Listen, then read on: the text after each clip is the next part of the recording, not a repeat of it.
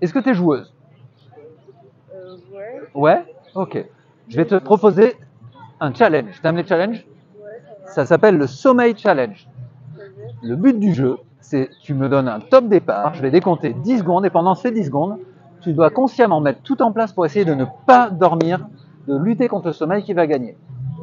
T'es d'accord? Tu veux essayer? Ok, tout ce que je te demande, c'est de me donner la main, la laisser complètement molle, comme tout à l'heure, fixer le centre de ma main et de me donner le top départ pour le décompte. Dès que tu es prête, je vais délancer le décompte et toi, tu dois surtout pas dormir, c'est clair? Vas-y, tu me dis le top. Dors. 5, 4, 3, 2, 1 et 0. Et au compte de 3, on revient. 1, 2, 3. Oh, ça n'a pas très bien marché, je t'avais dit de résister. 10 secondes. Bon, peut-être que tu n'étais pas assez motivé pour résister. Hein. On va réessayer, mais on va pimenter un peu la chose. On va faire un pari gagnant-gagnant pour toi. Si tu gagnes 20 euros. Si je gagne rien. Est-ce que ça te va? Ok. Tu dois lutter contre le sommeil. Hein. Les 20 euros sont réels. Hop. Oh bah non, 50 euros, ça te va? J'ai pas de billet de 20. Bah oui. C'est bon, 50 euros? Ok. Le billet est à toi. Tout ce que tu as à faire, c'est essayer de lutter contre le sommeil qui va gagner. Ça te va?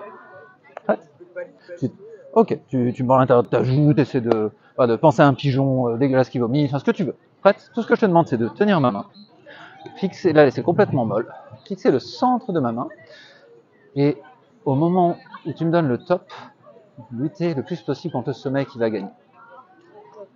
Dors. Hop là. Et ouais, on revient au conscient. 1, 2 et 3, on revient au conscient. C'était pas assez, 50 euros? Je croyais que tu étais motivé. L'argent, ça motive.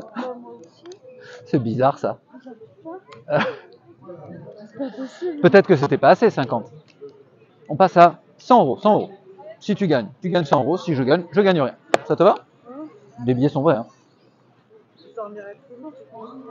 Ah ben, je sais pas, mais il va falloir lutter parce que 100 euros, c'est pas mal. Ça te va? Ils sont à toi. Un bon resto entre copines ce soir, si tu luttes contre le sommeil. Prête? Ok. Hop. Tout ce que tu as à faire, c'est fixer le centre de la main. Essayer de lutter contre les paupières qui se ferment et surtout me donner le top. 10, 9, 8, 7, 6, 5, 4, 3 et dehors. Et au compte de 3, on revient au conscient. 1, 2 et 3, on revient au conscient. Ça n'a pas très bien marché. Hein. Bon, bah désolé, hein, il n'y aura pas de restaurant. En tout cas, c'est pas moi qui vais le financer. J'ai tout fait. Hein. Pas, hein. On est bien là. Hein. On est bien là. T'as raison. Et dormir. Quand tu ouvriras les yeux, le mot hypnose sera le mot le plus hilarant, le plus drôle que tu aies jamais entendu. À chaque fois que tu entendras le mot hypnose, ce sera partir dans un fou rire. Ça commence déjà au compte de 3. Le mot hypnose est le mot le plus drôle au monde. 1, 2 et 3. Rouvre les yeux. Ça va? Bon, ben on a quasiment fini. Il n'y a plus que la petite interview pour la chaîne à faire, où tu me dis un peu ce que tu as pensé de cette séance d'hypnose.